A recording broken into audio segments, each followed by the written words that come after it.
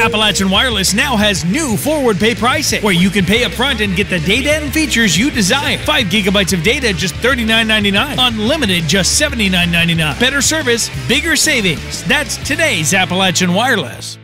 Michelle Allen has been on the run from authorities in Pike County for several months now after she allegedly embezzled tens of thousands of dollars from the First Presbyterian Church in Pikeville. Now preparations are underway to return her to Pike County after she was arrested this week in another state. Authorities in Florida arrested Michelle Allen Wednesday in Daytona near Daytona International Speedway. Pike Commonwealth's attorney Rick Bartley said Allen will be extradited back to Pike County, where she will face charges stemming from her allegedly embezzling more than $10,000 from the Pikeville First Presbyterian Church. Michelle Allen's husband, John Allen, has been in custody in Pike County in relation to the case since November.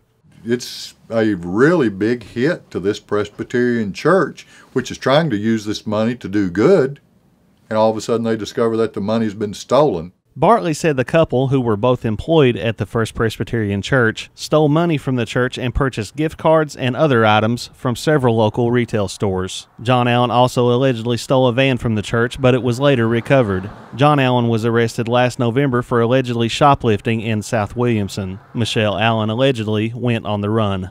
John Allen was working at the Presbyterian Church as a handyman and doing a lot of different things, including driving the church van. His wife worked in the office doing bookkeeping and secretarial type work. When this was discovered, John took off with the van.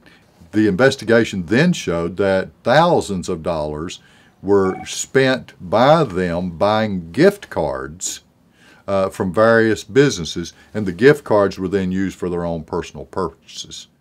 The details for Michelle Allen's planned extradition back to Pikeville are still pending.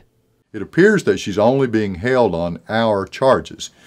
She's not being held on any independent charges there, which the important part about that is we now can go pick her up.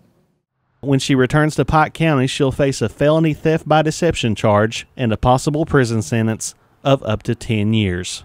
Reporting in Pikeville, Chris Anderson, EKB News.